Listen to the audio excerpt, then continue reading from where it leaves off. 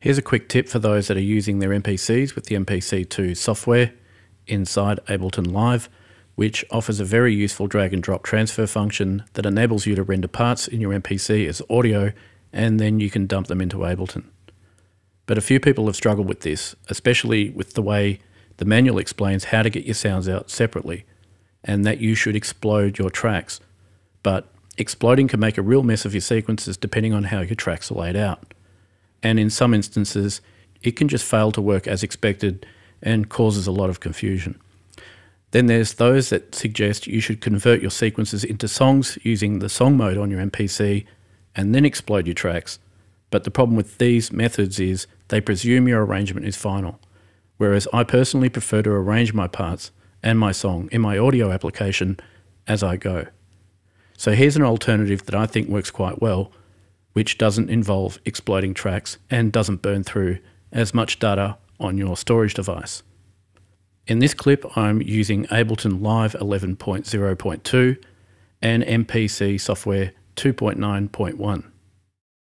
So assuming you've got a few parts in your MPC that you want to import into Ableton, find the pad mixer in your MPC or MPC plugin.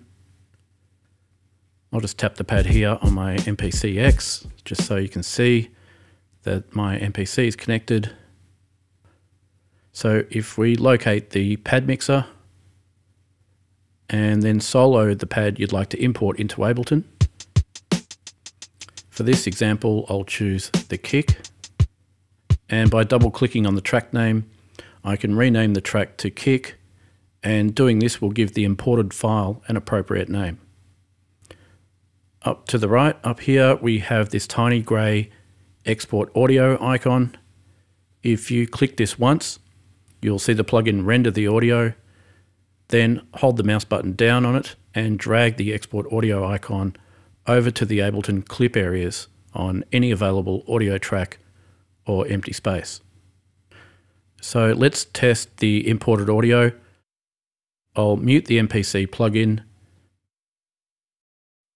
and we'll need to adjust the warp tempo so that it matches the project tempo.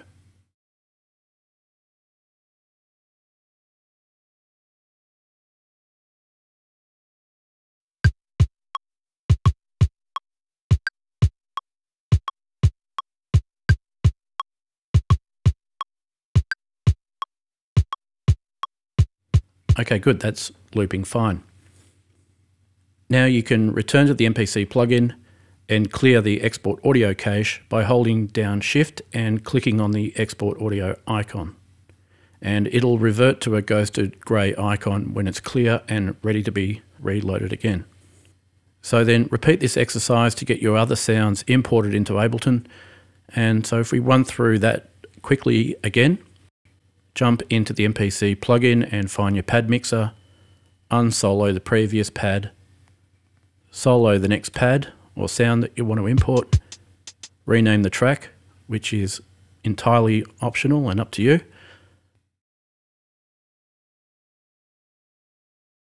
Click the export audio icon once again to render, then drag the export audio icon onto Ableton's clip area and place it onto the appropriate audio track.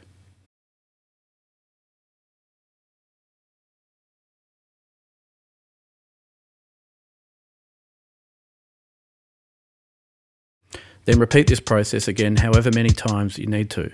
Just make sure your export audio cache is clear and ready to take another chunk. Unfortunately, you can't just click over it. It needs to be purged by using Shift and click.